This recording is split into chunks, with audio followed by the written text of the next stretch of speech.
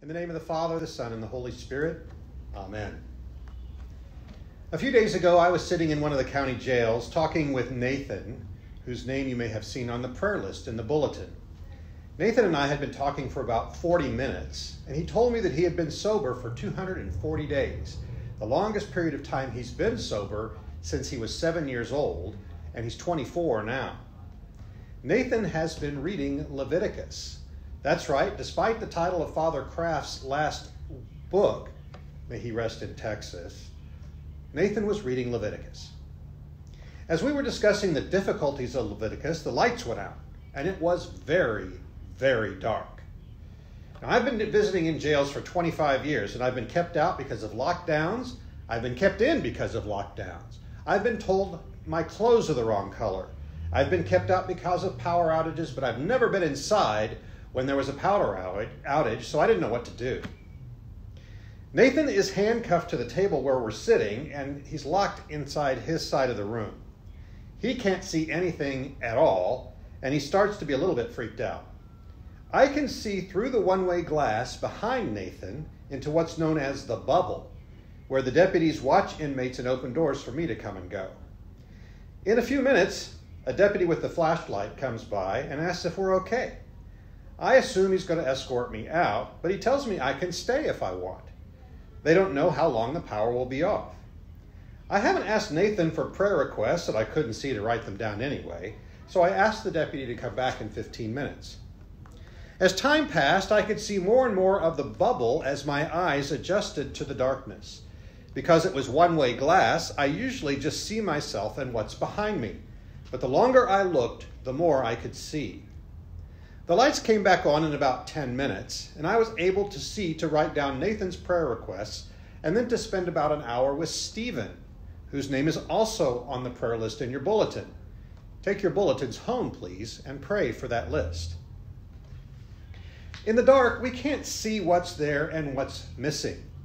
And there's something missing in our Old Testament reading today. You can tell just by looking in your bulletin.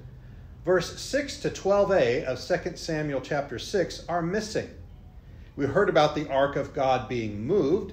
Then we hear about King David dancing before the Lord as the ark is returned. But what happens in verses 6 to 12a? Well, first, a little bit of backstory on the ark. This is the Ark of the Covenant, not Noah's Ark, and it is the ark that Indiana Jones was looking for in Raiders of the Lost Ark. The command of God to make the ark is found in Exodus 25 with a complete description, but it's basically a gold box that the Jewish priests, the Levites, carried around. Much like our tabernacle, the presence of God dwelt in the ark. God commands not just how to build it, but who may come near it. Everyone was aware of these commands. They were not a secret. The ark traveled with the armies of God through the book of Joshua, and the people of God often recognized their military victories because of God's presence. In 1 Samuel 4, however, there's a battle with the Philistines that kills 30,000 Israelites, and the ark of God is stolen. It is passed among Israel's enemies for many years, and many enemies of God die because they do not give the ark or God the respect that God demands. Today's Old Testament reading picks up 33 chapters later. David is now king. We hear from David almost every day when we read the Psalms, but we don't get to read about King David that often. Today, David's army has recaptured the ark, and they are bringing it back to Jerusalem, the holy city. We read today that David gathers 30,000 men, the same number that were killed when the ark was taken, and they build a new cart. 2 men, Uzzah and Ahio, are driving the cart.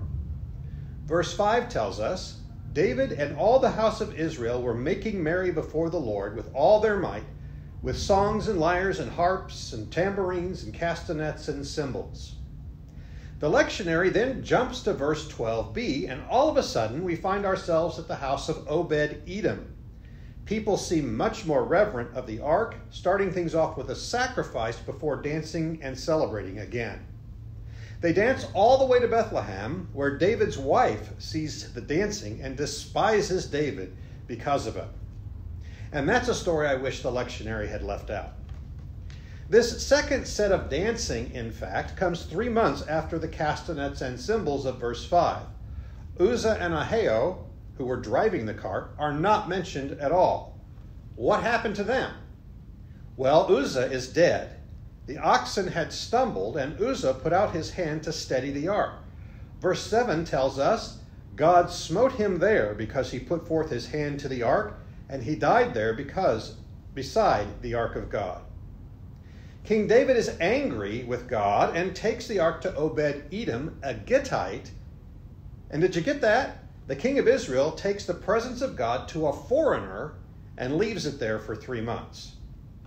Uzzah is struck dead, not because he had purposely set forth to disobey God. I'm sure he thought he was doing a good deed. David is angry, but the celebration of the ark continues with dancing just 3 months later. How can they celebrate a God who strikes people dead?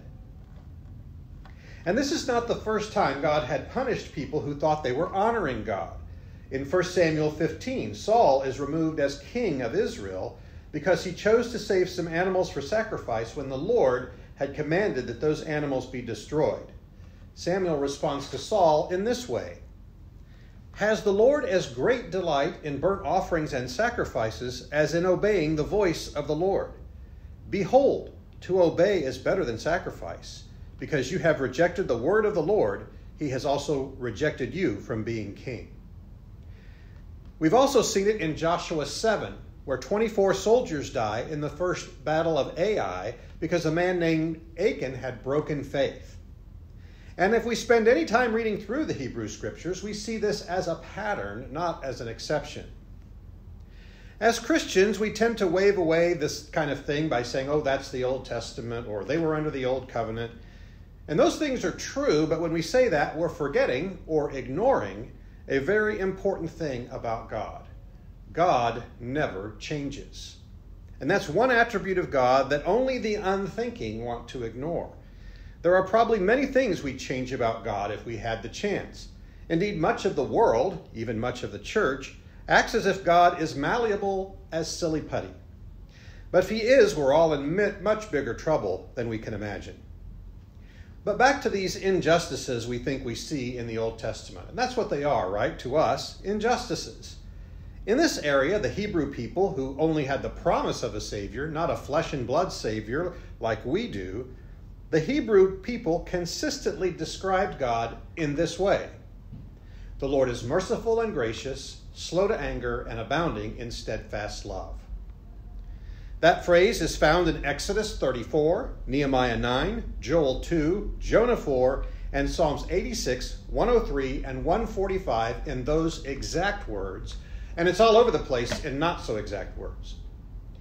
And 3 months after Uzzah dies, King David is dancing so intensely that his wife is offended. And David probably composed today's psalm, Psalm 24, in memory of this occasion. People have died, and David dances. And he writes, Who can ascend the hill of the Lord, and who can stand in his holy place? Those who have clean hands and a pure heart, who have not pledged themselves to falsehood, nor sworn by what is a fraud. The Israelites are taken captive by the Babylonians for 70 years, and yet Nehemiah can still say, The Lord is merciful and gracious, slow to anger, and abounding in steadfast love. 100 years after the kingdom of Saul, David, and Solomon splits in two, the prophet Joel can still say, The Lord is merciful and gracious, slow to anger, and abounding in steadfast love. More injustice happens, and God's people still say, The Lord is merciful and gracious, slow to anger, and abounding in steadfast love. But not today, right? When I get a hangnail, I'm convinced it's an injustice. And what about you? Are there any injustices in your life that cause you to question the goodness of God? And this brings us to our gospel reading. And something is missing from our gospel reading too, isn't it? Yes, I know what you're all thinking. It's the head of John the Baptist that's missing in today's gospel. Once again, that's true, but I'm looking for something else. We've all been taught that the word gospel means good news, right? But where is the good news here? I suppose it's good news for Herodias. She gets what she wants, but not really. The law that John had been quoting to Herod it is not lawful for you to have your brother's wife, that's not John's law, that's God's law. Herodias is now guilty not just of adultery, but of murder, and she's brought her dancing daughter in on it. As always, there's plenty of guilt to go around when humans are involved. And it's not really good news for Herod either. Herod feared John. Our text reads, Herod feared John knowing that he was a righteous and holy man and kept him safe. When he heard him, he was much perplexed, and yet he heard him gladly. Beheading a righteous and holy man could hardly have made Herod's day. And we learn something else about Herod here, don't we? Herod believes in the resurrection of the dead. He thinks that Jesus is John raised from the dead. Yes, this adulterous, murderous king believes something that most of the world today, and even some who call themselves Christians today, flatly deny, that God can raise someone from the dead. So where is the good news? Where is the gospel in this story? Like things in the dark, we have to look carefully and let our eyes adjust. Jesus' name had become known. Some said John the Baptizer has been raised from the dead. That is why these powers are at work in him.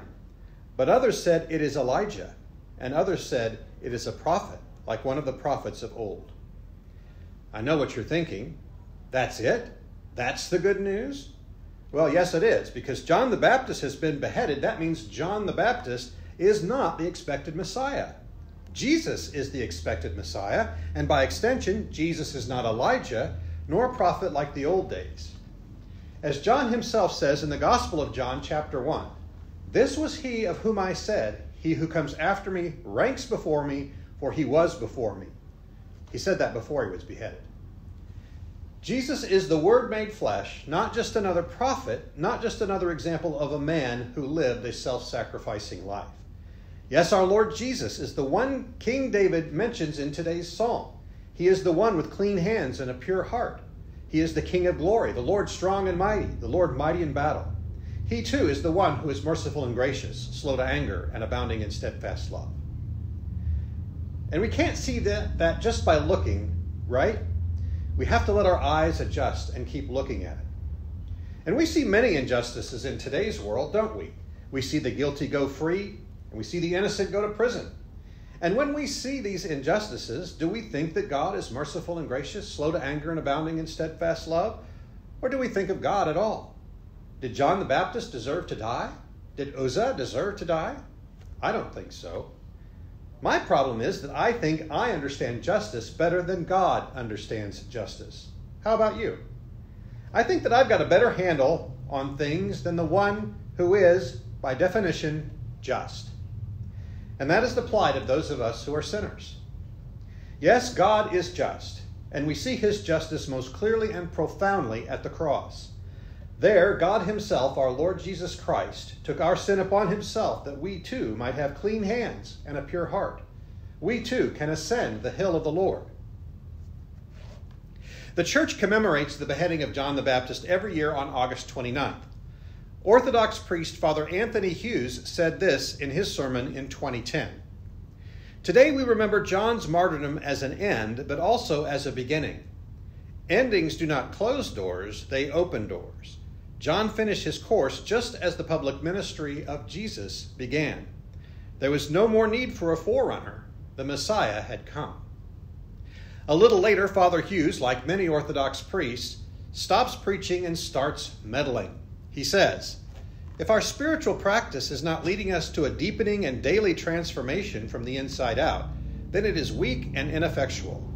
If so, it is a sign that we have missed the message of the gospel and must be open to seeing anew what we thought we understood. The spiritual life is a continual movement from death to life, from darkness to light, from turmoil to peace.